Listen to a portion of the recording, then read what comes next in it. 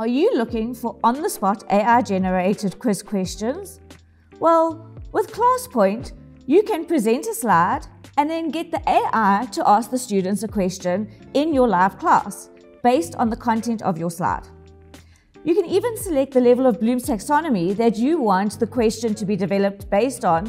Then you can ask the AI to generate what it believes would be the correct response to the question. This allows you to have an in-class discussion comparing the student responses to the AI-generated response. So ClassPoint is powered by OpenAI, so think ChatGPT, and it has both a free and a paid version at about 150 Rand a month. So to get into it, the first thing you have to do is go to classpoint.io and download the ClassPoint software to your computer so that it opens up in PowerPoint as a ClassPoint tab.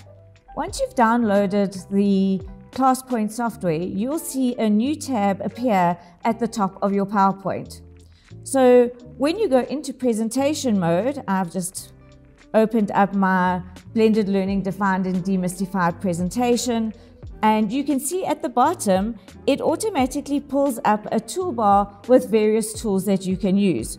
But what we're really interested in is this AI quiz. When you start a class live presentation, at the top right-hand corner, you will see a class code. So your students can log in on a browser or an app and just put the class code in, and that way their live responses will be tallied. And as you present the slide, so here I'm demystifying blended learning, and once I finish presenting the slide, I want the AI to develop a question for me. So I click on the AI icon at the bottom of the slide, and you can see if I hover, it says AI quiz, and it opens up a new panel. It allows you to straight away develop a quiz question, but what I like to do is look at the options tool. So if you click into options, you can see it gives you a choice of the type of question you want to ask. So do you want a multiple choice question, a fill in the blanks, or a short answer?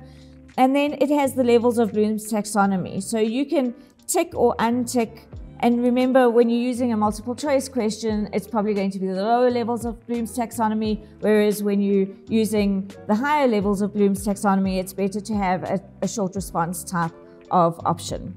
I've chosen my quiz language, so I'm going to leave it at those levels and then close that. When I now generate my quiz question, it applies those options.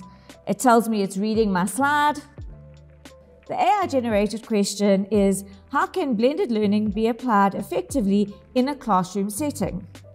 So I can decide whether this is the question that I want to ask the students. They can already see it on the screen. Or I could generate another question. Now that the top right-hand corner says it's an applied question because it's giving me the level of Bloom's taxonomy, I get the students' responses in, and then I want to check the answer. So I'm going to click check answer, and it gives us a suggested response. So this allows me the opportunity to have a discussion with the students as to whether they believe that this is a good response to the question, or I could generate another applied question for them to look at. So let's generate a second question based on the same content.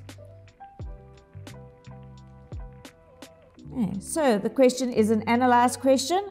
Analyze the benefits of incorporating multimedia-rich content in blended learning activities.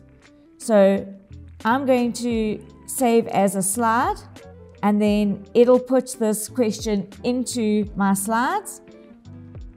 So let's see how you can use AI-generated quiz questions while you're presenting your content to your students. In the free version, you get 25 quiz question credits, and if you really enjoy it, then you can go ahead and get the paid version. But let us know how AI is helping you in the classroom, and we'll also bring you another app next week.